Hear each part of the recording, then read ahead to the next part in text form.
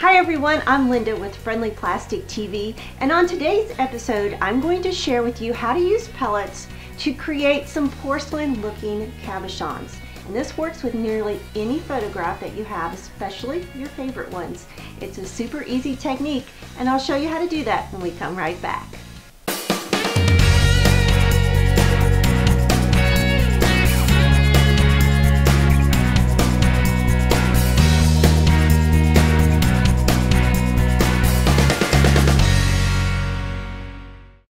We're going to be working with pellets today to create a vintage inspired brooch, and the pellets are going to simulate the look of a porcelain cabochon. So you're going to need some pictures. You can just print these off of your inkjet printer. You don't need anything special, but you will have to size them down in your photo editing program. So grab your pellets. I'm using maybe less than an ounce of pellets. You're also going to need this product that's called gloss gel medium. We're going to use that over the photograph, and that keeps the photograph from tearing when we apply it to the porcelain cabochon or the porcelain looking cabochon. You'll need any jewelry findings that you have. I have some vintage looking findings here. This one has a special space for the cabochon. Again, you're going to need your photo, and you'll need your heating source. So you can use water, you can also use your heat tool for this particular project. Okay, with your heat tool, you're going to want to heat your pellets until they're completely clear. You want to make sure that you don't get these too hot, because obviously we don't want to burn ourselves. And I'm going to coat my hands with a little bit of baby oil. This is going to keep the pellets from sticking to my hands and my fingers while I'm working. And we're going to roll this into a ball. This is super simple. Okay. If it turns white again, go back over it with your heat gun. It'll go back clear. Now, in order to create the cabochon, what I'm going to do is I'm going to put that right in the center, and I'm going to press flat with my hand so that I kind of flatten that out in the center of this little area here for the cabochon. And the trick to using the baby oil is it keeps your fingers gliding over the plastic, and that gives it a nice smooth surface that's free of fingerprints. If you get any fingerprints in there, you can just go over it again with the heat gun. Those fingerprints will melt right out.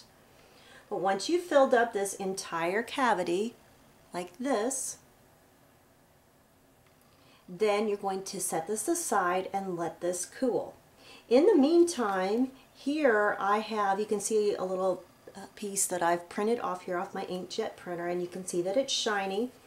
And what I've done is I've gone over this with 2 coats, just using my finger here. It'll dry clear. I can get it open. There we go. 2 coats of the gloss gel medium. This is going to dry kind of rubbery and kind of plasticky, and this is going to keep your photograph from tearing apart when we apply it to the cabochon.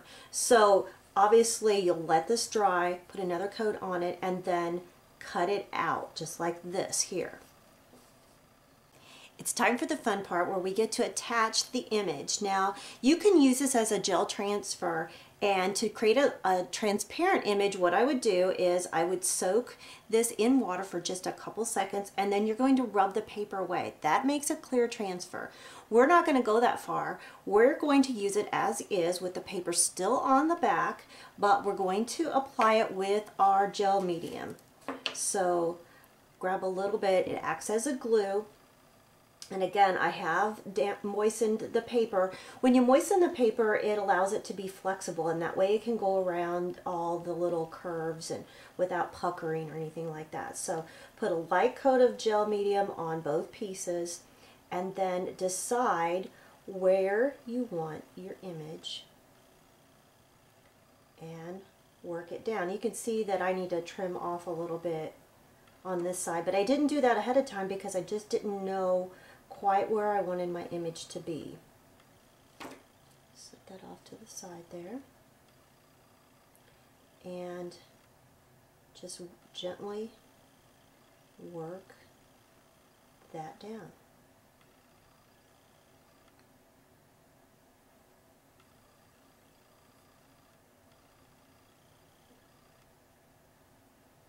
You can fold any extra pieces around to the back if you want. Just like that. And you're going to let the gel medium dry. Take a look here at our finished sample. You can see that it's probably a little glossier than what your cabochon is right now, and that's because I went over with a little bit of clear nail varnish just to kind of pop those colors out and kind of bring that pattern to life. I also went around the perimeter and glued on some ball chain. That just kind of finishes it off. Attach it to your vintage findings and then look down here at the bottom. Isn't that bead cool? Well, I made that with Friendly Plastic and cloud clay. So we have a video on that, and be sure to check that one out. If you need more tips, techniques, and ideas, be sure to visit us on our blog. We would love to see you there. It's at friendlyplastic.blogspot.com. We're posting almost daily, lots of eye candy, and we would love to feature you. So send us an email and your Friendly Plastic work, and we'll see you on the blog. That's going to do it for this episode of Friendly Plastic TV. I'm Linda Peterson. Thanks for joining me today.